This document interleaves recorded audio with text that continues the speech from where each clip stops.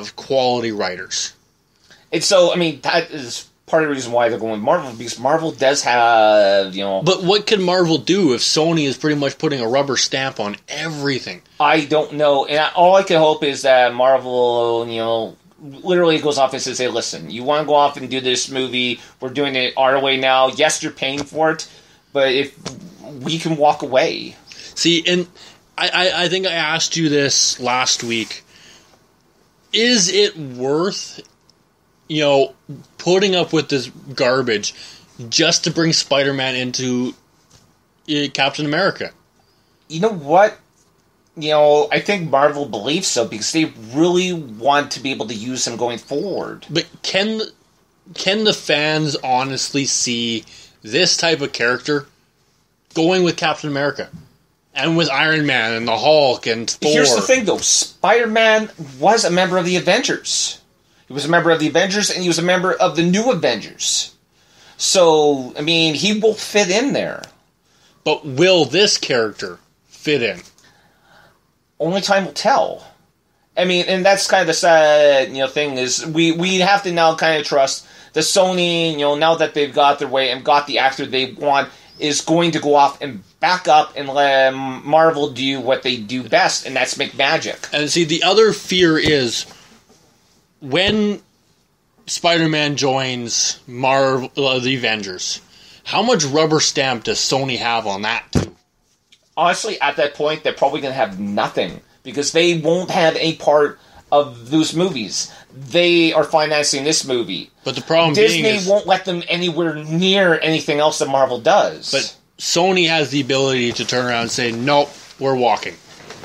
We're pulling our character back. They could try, but I think by that point, it would probably be cheaper just to let Marvel do that because Marvel would just take them to court.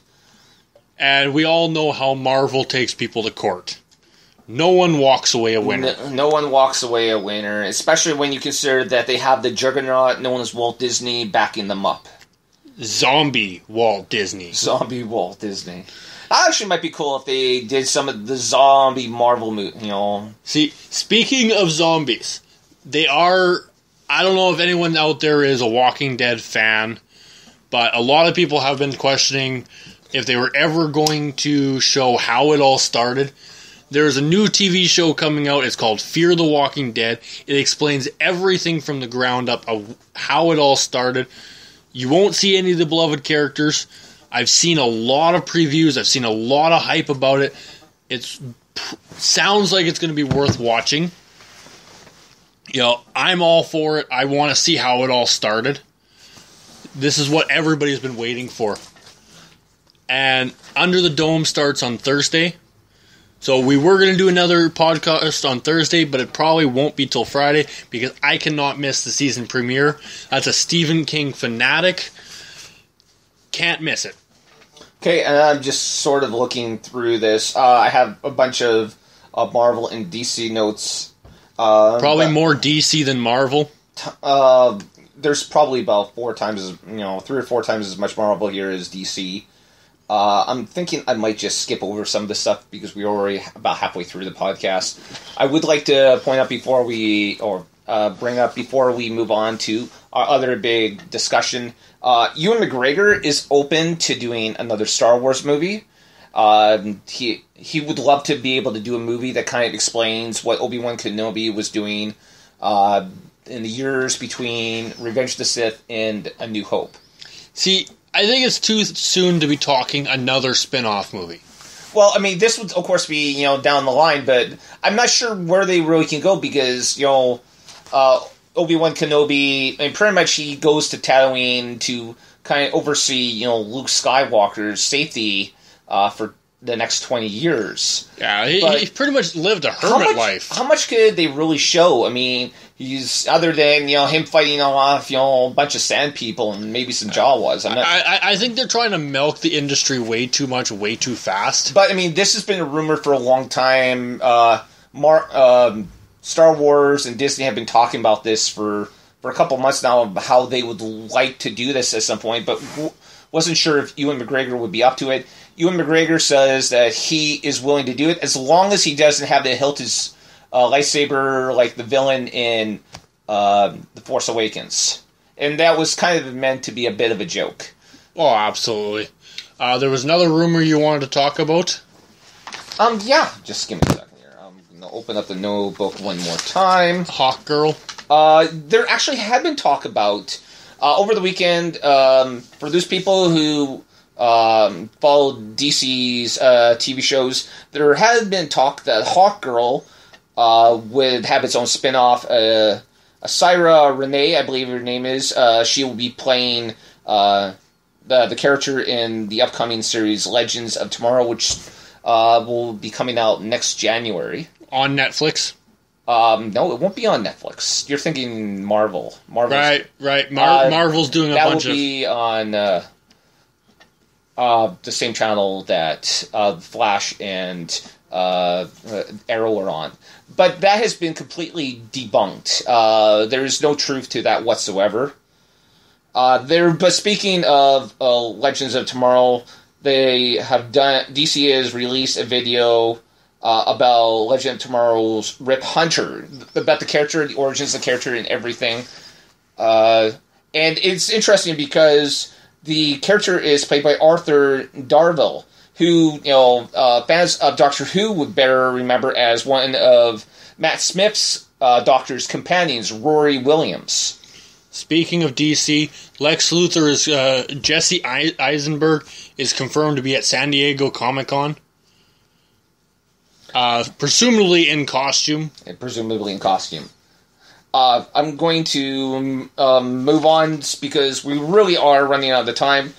So, last night, director Roland Emmerich went off and brought together many of the cast members for Independence Day 2, which has been given the name Resurgence. And they did a Q&A session. Now, for Roland Emmerich actually was the director for the original Independence Day. He also is well known for The Day After Tomorrow and the 1998 version of Godzilla, which was by far one of my favorite versions of Godzilla. And he went off and he said that originally, he fought the idea of ever making a sequel to this movie, but in recent years he started to get these ideas for images that he wanted to be able to share with the fans of the original Independence Day. So what happens is, background of this story is, it now is about 20 years later. Earth is, kind of more united than it's ever been. Jeff Goldblum's character, David Levinson, is back, and he's now the director of Earth Space Defense. And what they've done is they've taken the alien technology and kind of hybrided it with their own technology in preparation for what they know will eventually be another invasion by these aliens. But they won't be as prepared as they would like to, because this time the aliens send in the big guns. I am honestly surprised that Will Smith didn't sign on. And honestly, I went off and I thought, maybe he just is going to have a cameo or something. I went on IMDb.com to kind of do a little bit more research. I can't find his name at all attached to this. He wants nothing to do with it, which I don't understand. I think Independence I don't know if it's so much that he just wanted a part of it, or if it just didn't work. I'm not really sure, because it's funny because he's Independence Day 2 has actually been rumored to happen for years, and Will Smith's name has been connected to it for years. And it's funny because Vivica A. Fox, who plays his wife Jasmine in the movie, she's returning. And kind of interesting how they're going to play that. Jesse Usher will actually be playing the stepson of Will Smith's character, Dylan Hiller, who was just a little boy in the original movie. And so Jasmine, and Dylan Hiller will be back, but his character is not back for this movie. And that's going to be interesting how they tie that in, because I think Will Smith was a key factor. That movie probably was a defining moment in his career. Yeah, and I don't understand. Maybe, he was holding out so that he can do Hancock too. See, but, he did all the crappy sequels for Men in Black. And yes, it was crappy. I thought the part 2 was good. Part 3 was awful. Sweet, but I mean, it was nowhere near as good as the original. I don't understand why he wouldn't sign on for this. This is a movie that I think Will Smith was born for. He should have been in the sequel. Independence Day, I mean, I believe it wasn't like his first movie. He had done a few before that, but this was the movie that really made him a superstar. This was the movie. This was the movie. I mean, he did Bad Boys before that, where fans started seeing him as a bit of a sex symbol and everything. But it was Independence Day. I didn't. Well, obviously not. I didn't either. But a lot of the ladies had a lot more love for Will Smith after, because he didn't look like some geeky looking guy who always had his hand backwards, trying to talk ghetto with Ebonese, So, or Ebonics, or I am sorry, but so I mean, yeah, I was a little puzzled by this. Maybe Will Smith is. In the last couple of movies, he's tended to take a little bit more serious roles. He started to do M. Night Shyamalan Ding Dong movies, and I think that's pretty much been the nail in the coffin. Yeah, I mean, the only Smith that seems to really be doing anything of any significance has been, Jada Pinkett Smith. Yes. So she wears the pants in the family. And I mean, at one point, Will Smith admitted, I mean, his wife, when she was doing the Matrix sequels, she actually could bench press him. So, I mean, she... I would pay to see that. But yeah, but I mean, he won't be back for this, but it's interesting. Brent Spiner, who is back as... Dr. Oken, he was better known as Commander Data on Star Trek The Next Generation. And so it's kind of surprising because if you remember the original, he's getting choked out by this alien. So you think, oh, he's dead, but he's not dead. He apparently is back, and his hair is more white and more crazy long. And he's going to be... Oh, so like the Doctor from Back to the Future. Yeah, I suppose, but, I think, he's going to make Dr. Brown, look sane. Oh, God. Yeah. I should... Mm-hmm. That's a scary thought. That's a scary thought. It's interesting because other actors that are going to be in this, Judd Hirsch, who played Julius, the father to Jeff Goldblum, he'll be back for this. So a lot of the same same actors. Yeah, a lot of them are going to be back. Absolutely, Liam Hemsworth, who is from the Hunger Games series, he will be in this as well. He's going to kind of play a pilot that kind of falls out of grace and ends up having to just fly people to the moon, and so he's going to sort of kind of be the Will taking like the Will Smith character in this one. I swear, one of these days, bing bang, straight to the moon. Apparently, it'll be straight to the moon. I'm just looking at some the others in here. Celia Ward, best known for roles in The Fugitive and Day After Tomorrow.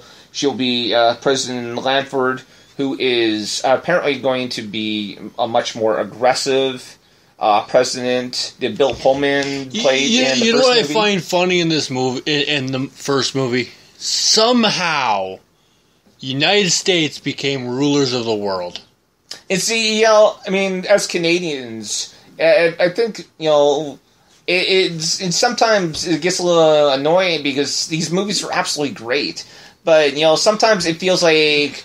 they try a little bit too hard to go off and put American propaganda. The only time Canada's mentioned in a movie or TV show is to make fun of us. Like, The Simpsons coming up to, I believe it was Winnipeg. Back to Winnipeg! Yeah, the free drugs. Just recently, over the weekend, Under Your Skin, or the animated movie.